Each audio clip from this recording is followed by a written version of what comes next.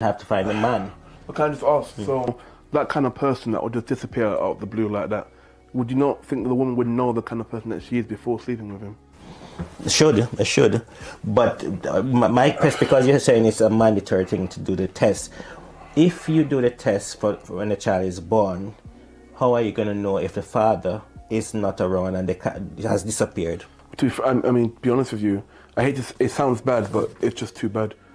Because, okay, I heard that they're going to introduce this kind of law in the US and parts of Jamaica as well, where there's mandatory DNA testing. And funnily enough, people who are involved in the child support industry are up in arms about it.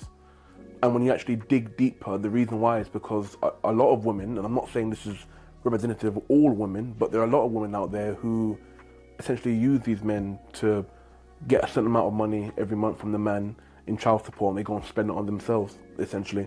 And so what this does, this kind of draws a line in the sand where we're saying, this person's not the father.